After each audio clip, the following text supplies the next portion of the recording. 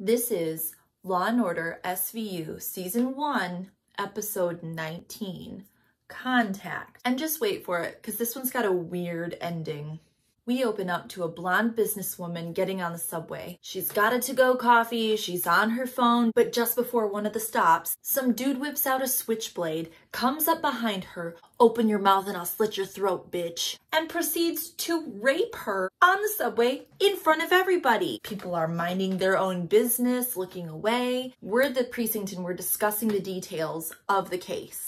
Guess what? This MO matches a whole bunch of other rape cases on the subway. This is a repeat offender, 7 times in the last 6 months, 3 times this month. Munch and Jeffries are at the scene, and we meet a couple of repeat characters this episode. One is the subway cop who continuously gives them the details of all these cases. The other is this reporter who seems to always be there. His name is Nick Ganson. They've got the whole crime scene locked down, but they're not having a lot of luck though, because it's a subway and it's covered in nasty fingerprints, partial footprints, you know, it's a mess. Benson and Stabler are interviewing Jen, the latest victim. If I hadn't stopped for coffee, I would have been on a different train. Stabler, very obviously, has a raging cold. He also has a composite sketch from the other victims. Yeah, looks kind of like him. She describes the perpetrator: thin, sandy brown hair with a pointy beak nose, dark clothes, he had his hoodie up, he left his mark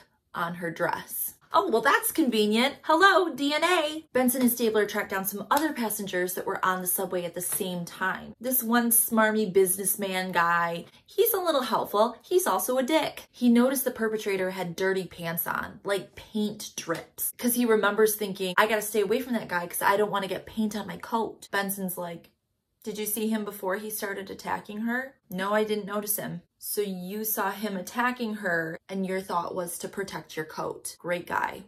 Great guy. Munch and Jeffries go and talk to, I don't know, like the fucking captain of the subway police. Is that a thing? His name is Greenberg, and tells them that his pattern is there is no pattern. Jeffries says, well, then why don't we set people up on these trains to keep an eye out for him? There ain't enough cops in this city to keep a guy from putting his hand up a girl's skirt. And Jeffries is not about him minimizing these attacks, so she gets right up in his face. Excuse me, we're talking about rape, Greenberg.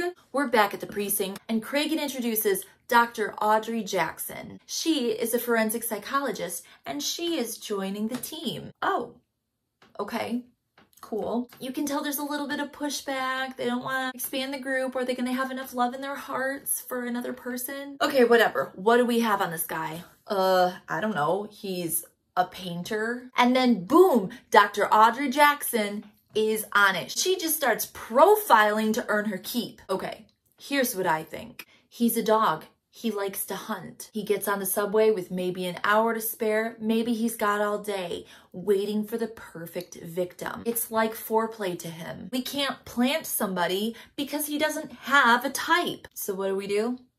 We fucking wait. Munch pops his little pea head in. The wait's over. We got another victim. We're talking to the same cop as before. He is mighty proud of himself. Here's what happened. An old lady sees this guy rubbing up on a woman. Another guy puts him in a headlock, and then the third guy pulls the emergency brake, at which time I came and arrested the perpetrator. Yes, very good. That is your job. Benson and Stabler are with the suspect in an interrogation room. The suspect's name is Bruce. I did a bad job writing down last names this episode. He maintains that the train jerked and he fell against her. Okay, well, we're gonna need your pants. On the other side of the glass, Dr. Jackson's like, I don't know if I like this guy for it. He's nervous, lack of eye contact. He's like a kid who's lying about a book he read. Stabler is holding this guy's pants, looks in him and says, we'll go ahead and send this sample away for testing. And what's this? The left pocket is cut out. Benson says, that's the oldest trick in the book, Bruce. Hey, you want some change?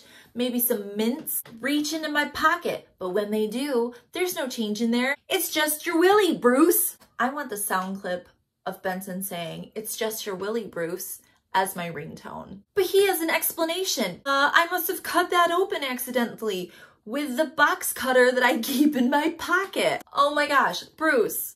Okay, let's Mirandize this motherfucker because he's just giving the game away. Ooh, then there's a little exchange between Benson and Nick the reporter. He wants more information about the Subway Rapist case. And she says, you can come and get it over dinner. I'm paraphrasing. Munch and Jeffries are following up with the latest victim. They talk to Dr. Unibrow. No penetration. She says nothing happened. The victim herself, like, no, he did not rape me. So Cragen and Dr. Jackson are butting heads a little bit here. Dr. Jackson says, he didn't rape her, dude. I don't think he's good for the other ones either. Cragen said the only reason he didn't rape her is because he didn't get the chance. Okay, we need all the victims to try and identify Bruce. Let's get all 7 of them in. And Dr. Jackson's like, we're sending a car for them, right? Cragen's like, what the no, they can take the train. The train that they got raped on, we cannot re-traumatize them and then hope to get a good ID. Oh yeah, okay, we'll send cars. They bring all 7 victims in. They are all traumatized in their own way. Some are jumpy, some just cry. One lady's like, I see this guy in every man on the street. How am I supposed to recognize him here in front of me? One woman identifies Bruce positively, but overall, that's not enough to go on. All right, so the new strategy is we get him to admit to fondling a stranger on the subway, which is still not cool, but we don't think he did the rapes. Once again, earning her keep, Dr. Jackson goes in to meet with Bruce. Hi, Bruce. I'm Dr. Jackson. I'm a court-appointed shrink. You're not being charged with the rapes. They know that you didn't do it. He's like, really? Awesome. She says, do you like riding subways, Bruce? You know, trying to get in his head. And he just wants to tell a story. I came to New York from South Dakota. I don't know what happened. It just all fell apart. So that day I got wasted and went to a porno place. Next thing I know, I was on the subway. I see. So you had already relieved yourself before you got on the subway. You weren't looking for sex. I was just lonely. I just wanted some contact. Name of the episode, everybody drink. So Cragen is watching her be awesome at her job. So I don't know what is up his butt when she walks out and he still wants to pick a fight. She says, he's not violent. Oh yeah, well he carries a box cutter. Yeah, to open boxes, Captain. Yeah, okay, so why is he not our rapist? Explain that to me. Because we're looking for a power rapist. Someone who feels powerless and then uses violence to gain control. Once he gets that control, he uses it to prove his virility. Once he's done, he feels powerless again. That's why he wants to be caught. We jump over to barology, where Benson is looking like sex on a stick. She is with Nick the reporter from the Post, and she knows what she wants. But Nick just wants to talk about the Subway Rapist and about how she works with sex crimes, blah, blah, blah. Yeah, thanks, Nick, for the reminder. Then they're making out in her apartment. Next thing you know, he's behind her and says, let's pretend I'm the Subway Rapist. What the fuck? Oh, no. I'm gonna go take a shower. You can see yourself out. And he sure does.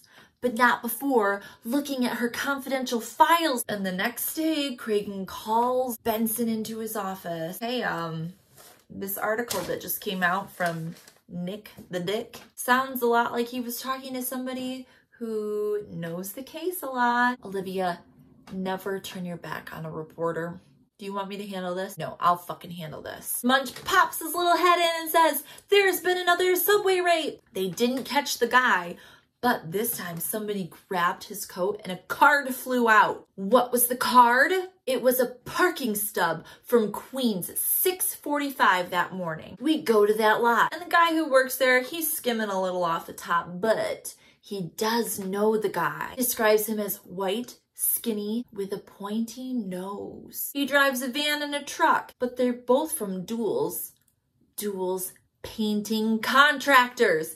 He works for a painting company. They go to Duels painting contractors and find out from the boss. He's like, yeah, I have one white guy that works for me. His name is Sal, and he takes really long lunch breaks sometimes. Let's bring Sal in. Munch is my favorite in this scene. They're looking in his wallet. What is this second license? It's for Cedra Lonstein. Who is she, Sal? What else do we have in here? Oh, a Metro card. So we'll have a full record of all your travels. Perfect. Now they bring all the victims in for another lineup. This time Sal is in the lineup and he wants to be number 1. The first victim comes in. It's Jen from the very first scene. Before all the guys are even in, she says it's number 1. She goes to take off, but remembers her scarf. She goes to the room with all the other victims to grab it, and when she's in there, they ask her how it went. She makes a quip about how it didn't take very long, just like him, and contaminates the rest of the witnesses.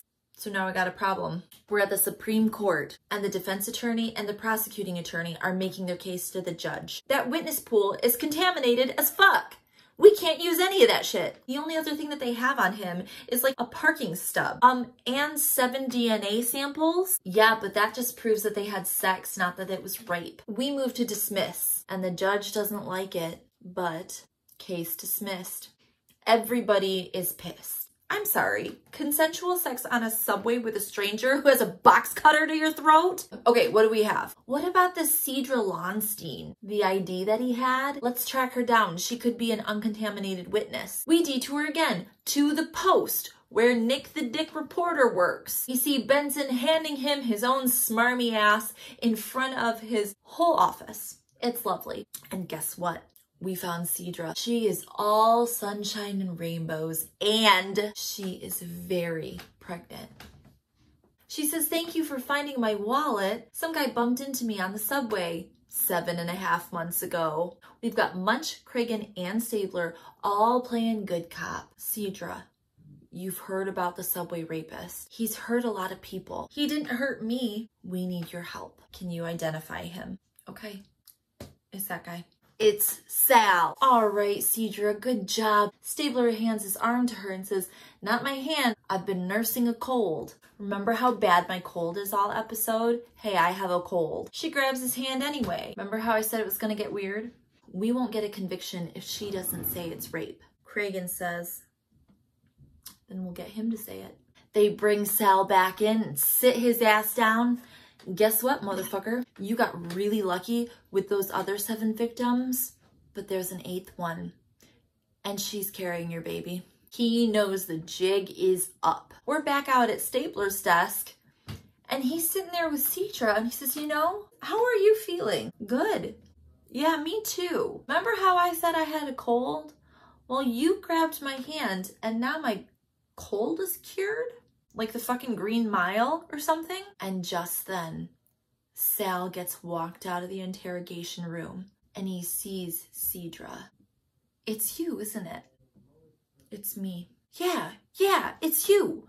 With the flowered dress. I knew when I did you something beautiful could happen.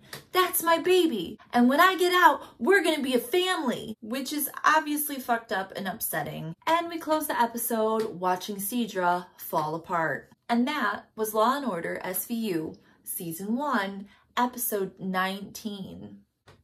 Jum jum!